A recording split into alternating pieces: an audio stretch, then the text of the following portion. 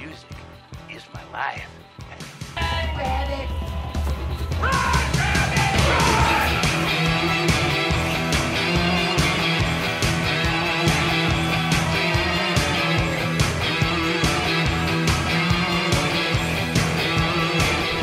I am the devil, and I am here to do the devil's work.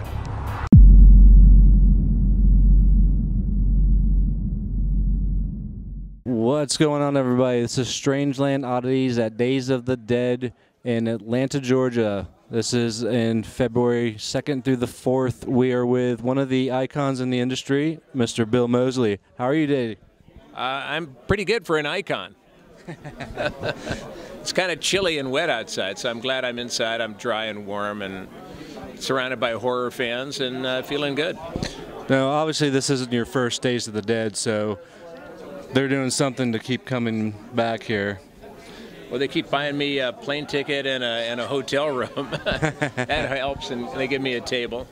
Yeah, I've been working with Days of the Dead since their inception. As it turns out, one of the founders of Days of the Dead, Bill Philpott, is also my convention manager. Oh. So I have a special in. A special bond. A special bond, so they do keep bringing me back, which is great. Oh, nice. Yeah. So when you first started off in the Texas Chainsaw Part 2 with Chop Top, did you think that Chop Top was going to become such an iconic figure for that movie? I had no idea. I was new to the business. I didn't even know. I mean, I guess if you talked to me about icons, it would have been certainly Frankenstein and Dracula, the Wolfman, the Mummy, stuff like that. It never really even occurred to me that things would evolve as they did.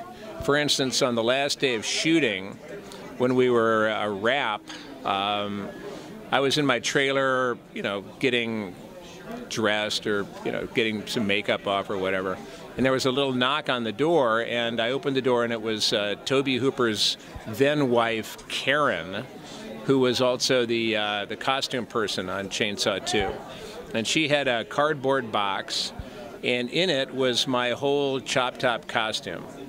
The blue jeans, the tie-dyed shirt, the vest, buttons, necklaces, sneakers. And she said, "Here, this is for you." And I looked at it, I said, I would never wear any of this. So I turned it down. Not knowing that, in the near future there would be this thing called eBay and all this stuff would be worth like $1 million. I know, right? It's like you wish you would kept those little sentimental things when you first started shooting. As it turned out, years later, the guy who was the set photographer on Chainsaw 2, who remained a friend of Tobe Hooper's, gave me that costume. He had taken possession of it and just out of the kindness of his heart, I guess, gave me the costume. So I do have that. And in fact, if you see like the middle action figure right there, you can grab that. Yep. Yeah, there was this, there's a company called NECA, and they were putting out a Chop Top action figure. And so the nice thing about it was that I, having the costume, I was able to take pictures of it, and all the little details on this are pretty accurate, and was able to send it to them, and they incorporated that in the Chop Top action figure.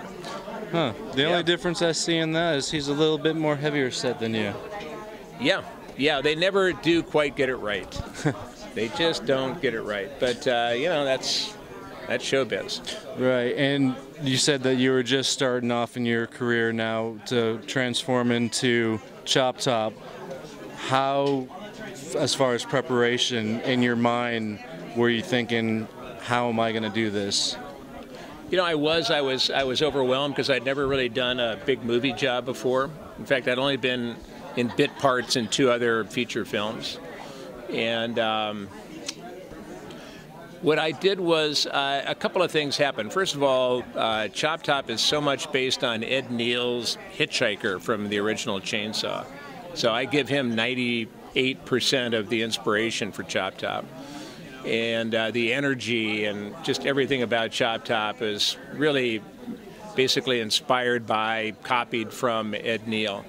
The other thing that happened was in my family, the men go bald around 25 to 30. Right. And so I was, I for some reason as a younger man, I was afraid of that happening. And in order to put the plate on my head and make the prosthetics work, Tom Savini wanted, who was our special effects makeup one of the person. legends. Yes, one of the legends. The king of splatter required that I shave my head for Chop Top. And they actually paid me to do it, which is even better. So they shaved my head, and once my head was shaved, for some reason that also blew my mind, just because, from worrying about, will I lose my hair to, having no hair at all, was very liberating. And so that also opened up some energy that fed into Chop Top. It was just, and also, what really helped was that Tobe Hooper loved what I was doing as Chop Top. So that was very exciting to have someone to kind of please and someone who was encouraging. And also, there was an director as well. Amazing director, and there was only about 3/4 of the script was written, so that left a lot of room for improvisation. And Tobe really encouraged that. And once I was into Chop Top, I was coming up with a lot of things that Tobe liked and kept in the movie. So it was a very, open and freewheeling job. And I just really, I couldn't believe how much fun it was. And I couldn't believe how much money I was making relative to the money I had made as a freelance writer in New York City, right, which wasn't as much by any stretch. So, it was kind of like, for me, it was like running away to join the circus, and them letting you stay, Nice. Yeah, come on, sure. Yeah, it was definitely a shame. I mean, it seems like all the big horror directors are, departing ways. You know, Tobe, George Romero, and stuff like that. Yeah, Wes Craven. Yeah. Which is a shame.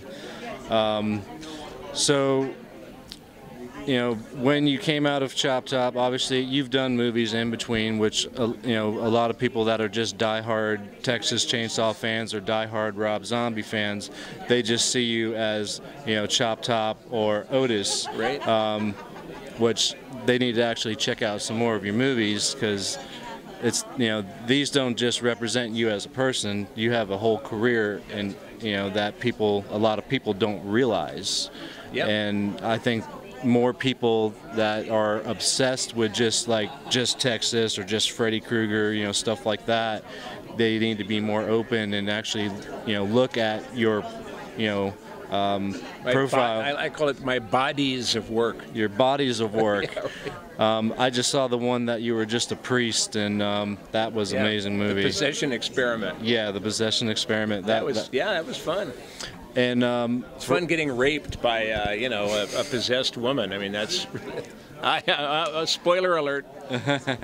Raped. It was so funny because I'm a priest performing an exorcism, and the subject gets all crazy and full of the devil and kills everybody in the little exorcism room, and then comes after me and rapes the priest, which is a first for me. And then she's supposed to lean down and bite my neck. And they, God bless the filmmakers, they did it, with a two-shot. So they did it kind of, 10 feet away from, this girl, biting my neck.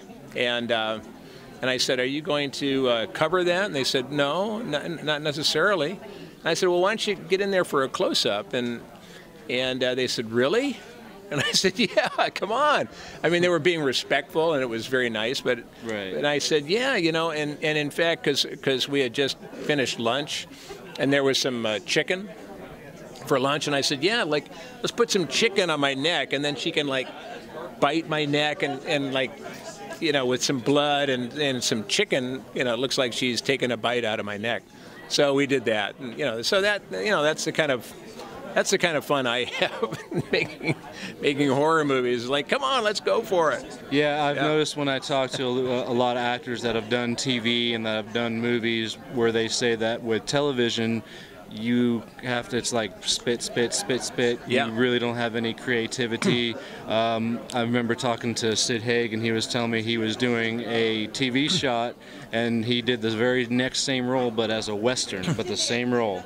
He said there's no creativity, where with movies, you can kind of improvise and kind of make the actual character, you know, that's why the movies stick out. That's why, you know, your characters have stuck out, is because of how you improvised and made the character, where TV, they make the character for you, and you have to follow those rules. Yes, and you know, and it's funny, I just don't really do as well with TV. You know, I've had some fun, like, guest starring roles on different shows, but you know, that's just not. That's the movies is definitely more my my happy place, because I do like to collaborate, you know, as opposed to like, do this, and can you look over here? Can you smile bigger? You know, that kind of stuff. Here comes my. We got a big guy coming in here. Are you busy? You're not doing anything, are you? This is Kane Hodder, everybody. We have an interview with him later. You smell like Listerine, man. Are you trying to mask? Trying to mask all that that tequila breath? So yeah, so I do better with movies. I enjoy the collaboration, you know, helping to create a character, and you know, that's the kind of stuff I like to do. So.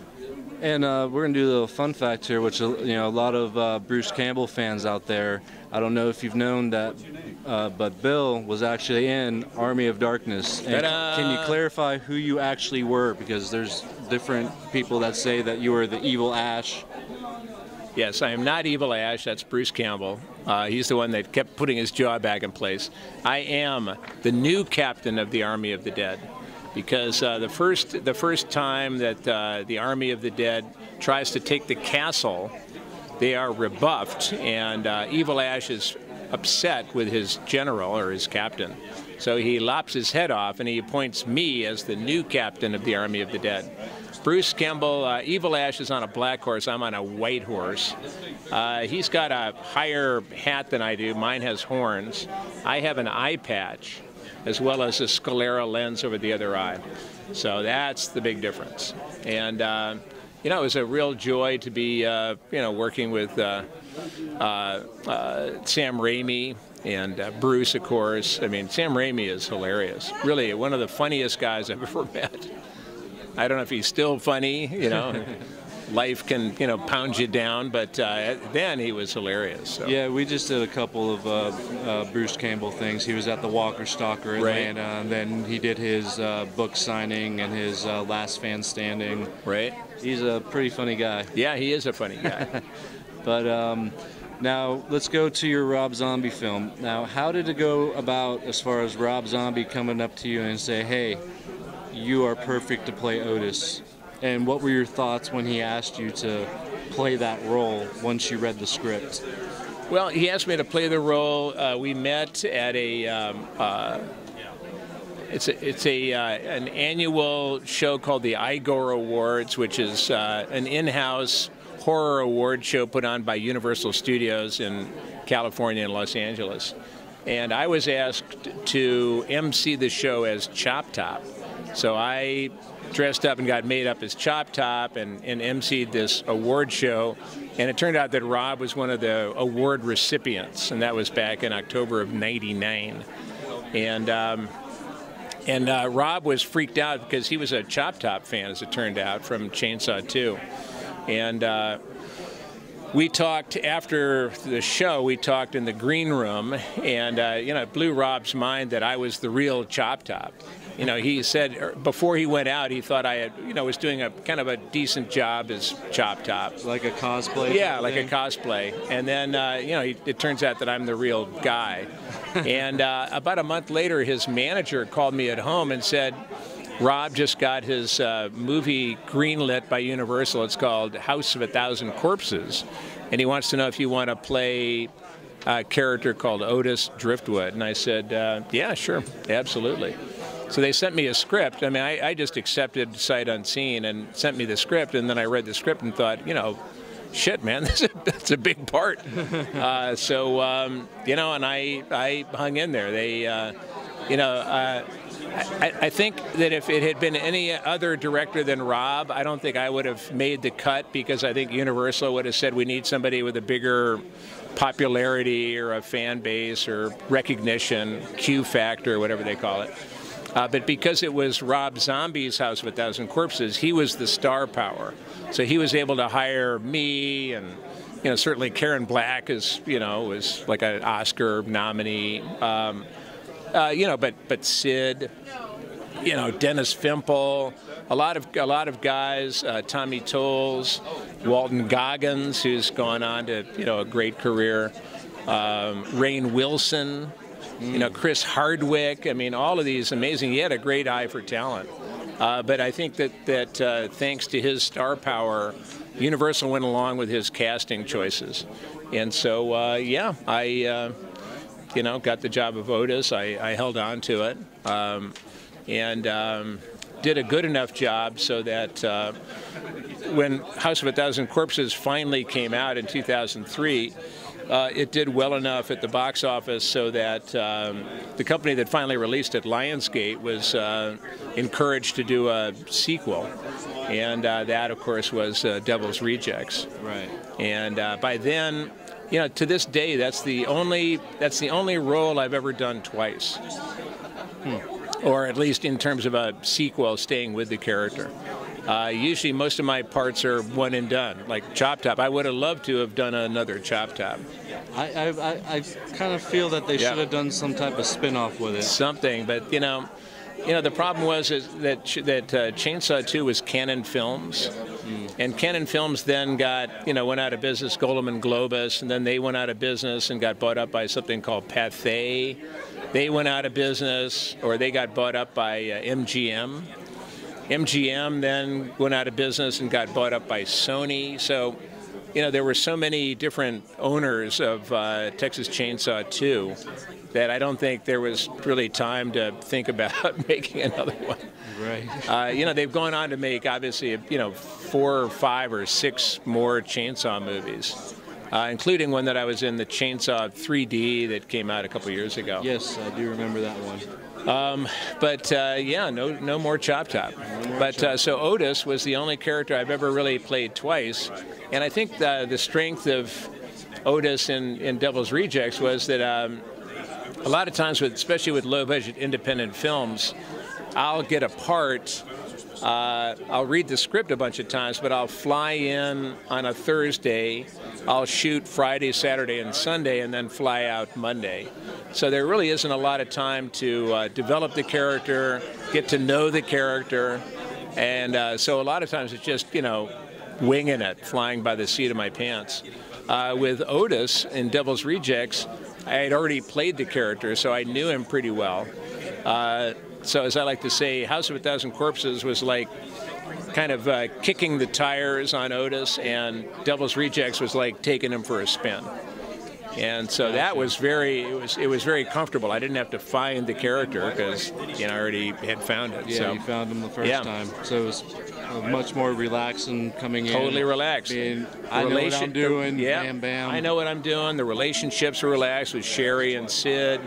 Working with Rob was very relaxed. Yeah, when I interviewed Sid back in 2010, he was telling me about how Rob and Sherry are very calm, very chill, very chill people to hang out with. Yeah. That don't judge them by their looks.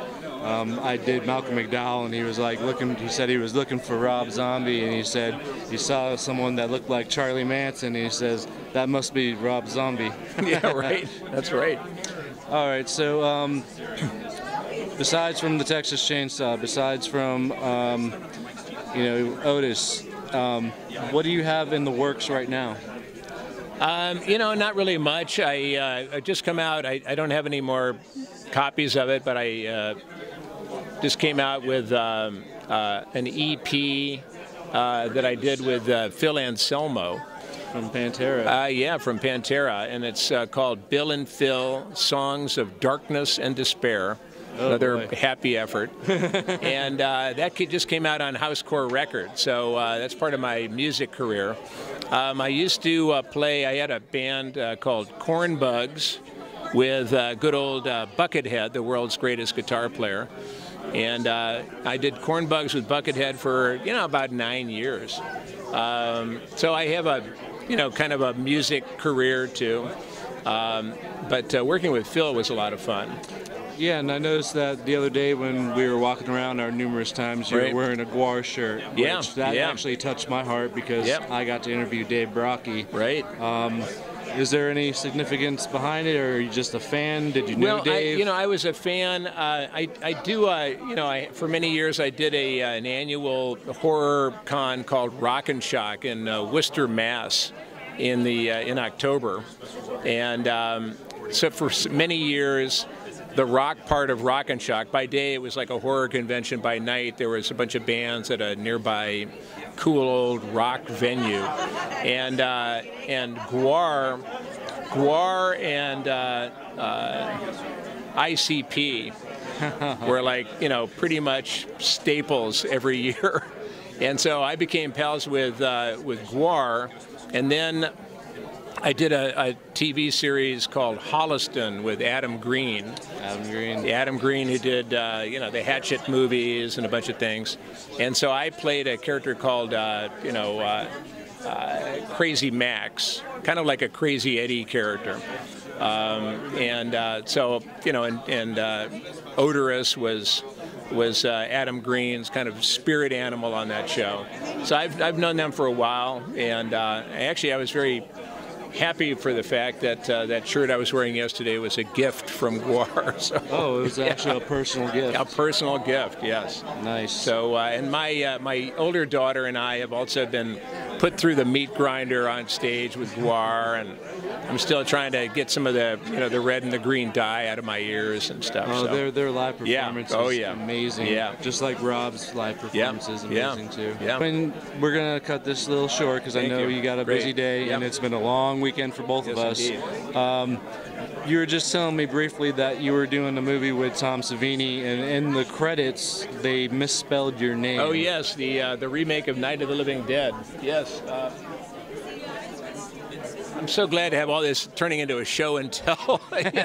Yes, I played Johnny in Tom Savini's 1990 remake of Night of the Living Dead. It's the color remake, and that was it was a fun shoot. Tom is a great director, and I certainly enjoyed working with him. I think there were some problems in the production, and so I think George Romero kind of took over the reins of the production toward the end. They did misspell my name in the credits. How did that make you feel when you saw that? I just it was either it just made me feel a little. What it does is it ends up kind of undermining my faith in the production, that somebody didn't take the time to figure out how to spell my name, especially being a George Romero film. Yeah, but so that didn't rub me until I purred. Let's put it that way. But that's show business. That happened once before too. I did a movie called Crash and Burn with Charlie Band, and they also misspelled my name on that one. But I think actually, I ended up getting like $500 from the Screen Actors Guild as some kind of, penalty payment or something. Penalty payment. Yeah, I know, that was great. I was very happy about that. Oh, excellent. But I'm not really that much of a stickler about this stuff. I think that you really have to, in order to survive, primarily the world of, independent, low-budget independent horror filmmaking, you really have to be pretty flexible. And, if you get all uptight about stuff, you're probably not going to last that long. Right. Because there's all kinds of, if it can go wrong, it will go wrong. So you really have to be able to kind of, flow with it to the best of your ability. And then final question, out of all the roles and everything that you've done, who are I know there's not one favorite that you've worked with before, but is there a few favorites? I know Kane is definitely one of them. Kane, I've had a lot of fun working with Kane Hodder. I had a great time on Repo, and also Repo for the most part, working with Ogre from Skinny Puppy. Oh, nice. Yeah, that was a lot of fun. And then 2001 Maniacs, Field of Screams, we teamed up again. That was fun. So I loved Ogre. I ended up being on one of his albums called Devils in My Details. I did some spoken word on it, so that was great. You know, I like working with Patricia Tallman.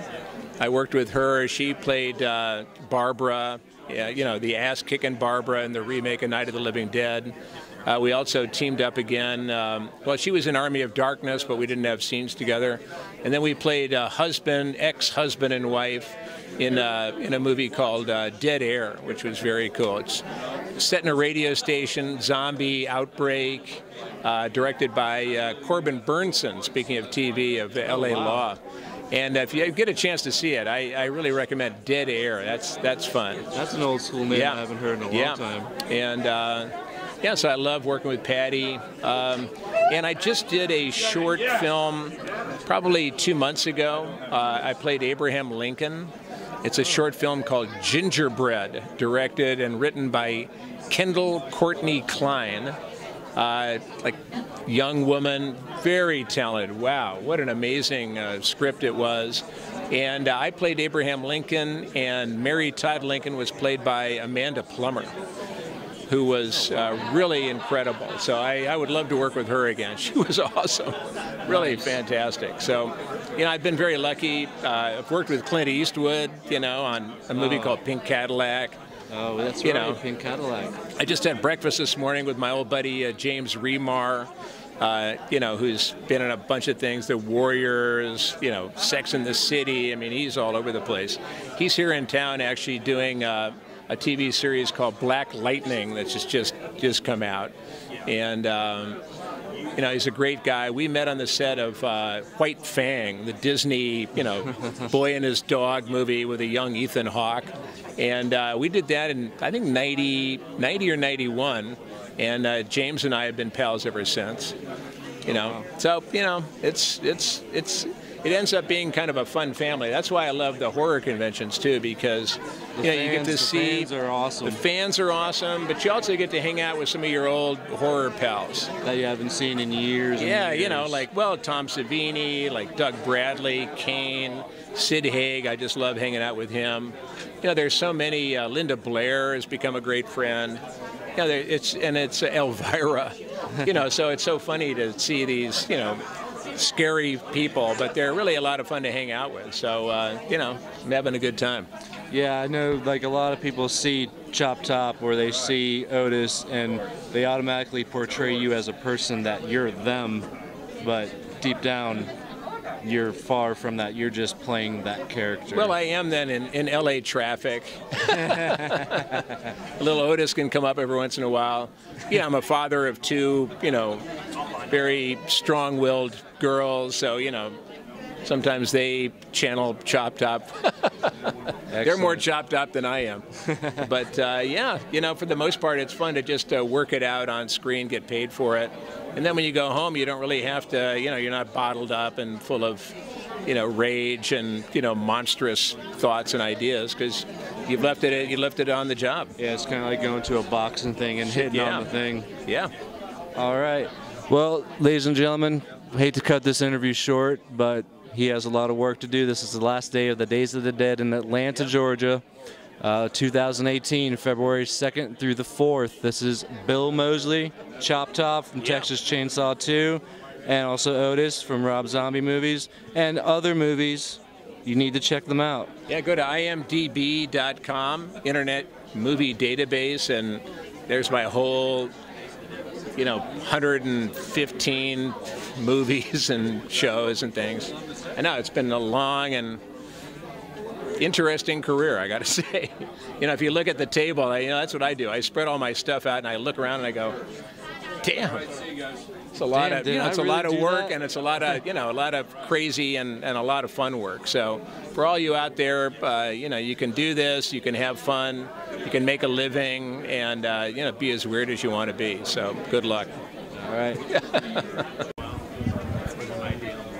You just popped up in Hollywood, and you're like, ooh, I'll be No, I actually got a part in that movie at Chainsaw 2, and then I was living in New York at the time, and that encouraged me to move to Hollywood and try acting as a career.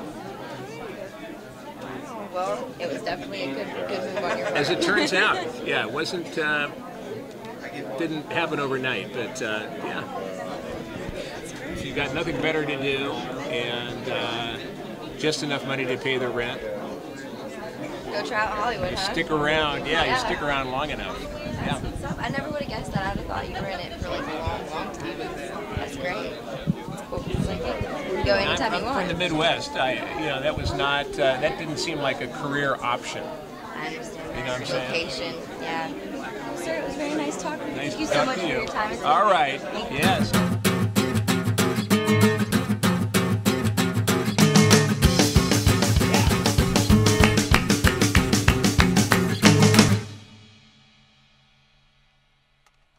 That's all, folks.